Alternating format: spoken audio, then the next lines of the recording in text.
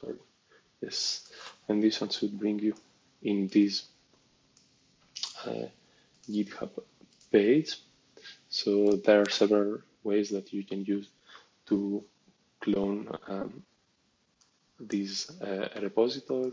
Someone can use HTTPS or SSH, or they can even download it with zip. If you try to use to clone it, you just have to clone it like that, execute the command, and this one will fetch all the files. You will find the link by just copying it here.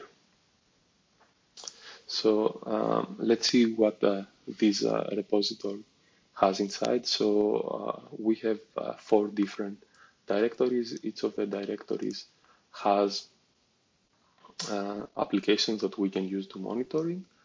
And to start using and give some details on how to use it, there is the README file that will contain documentation, and we have also a zip version of Darshan that you can right now start and use.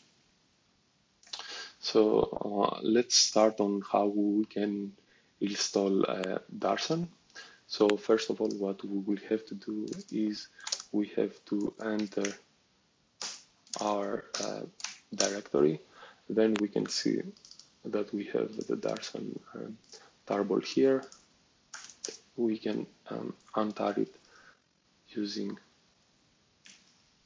this command.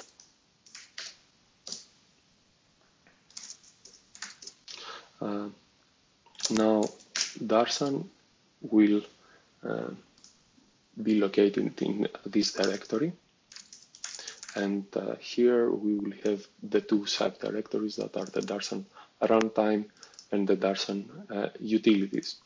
So we can enter the Darshan runtime and try to configure and compile it. So for this we will need to have MPI. We can load an MPI implementation,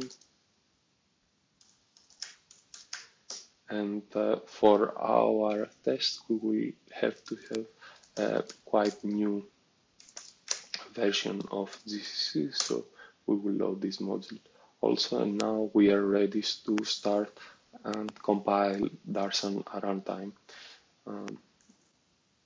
I will follow the commands exactly as we have listed in the README. You can execute prepare, then you can execute the configure command. Here you will have to change the prefix in whatever you would like to have your installation path. If you don't specify prefix at all, then it will try to install them in the default directories. For this, you might need to have sudo access. For the moment, I will just not specify prefix at all, and I will be able to find Darshan library directly in this directory.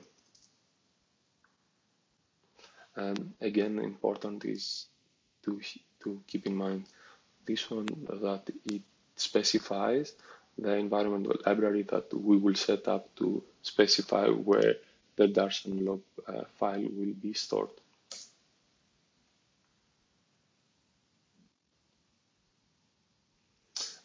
After that, we can compile the code using the -j parameter. Here you can spy the number of threads that you can use during the compilation time, so it performs faster.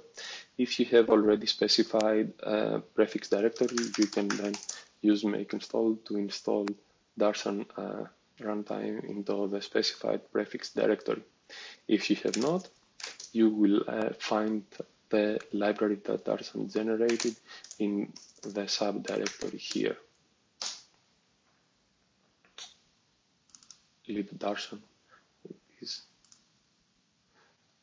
the dynamic library that we should preload before our MPI jobs in order to be able to trace I/O.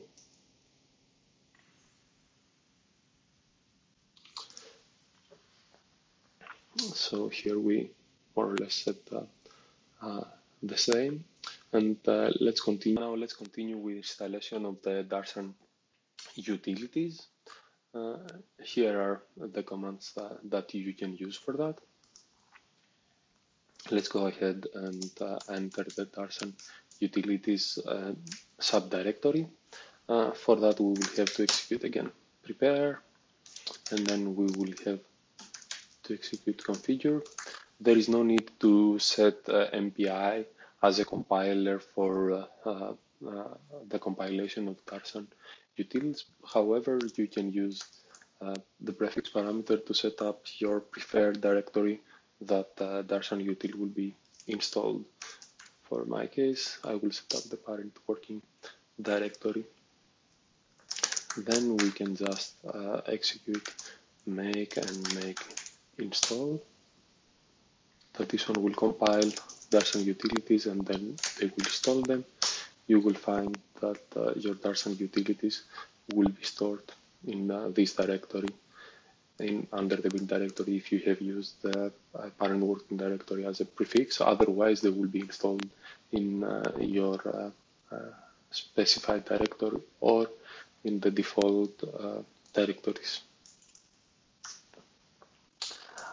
Something that it is important is that if you want to be able to use all Darshan utilities, some of these would require extra packages. For example, the Darshan job summary utility will require extra packages, and here is a command that contains all the extra packages required.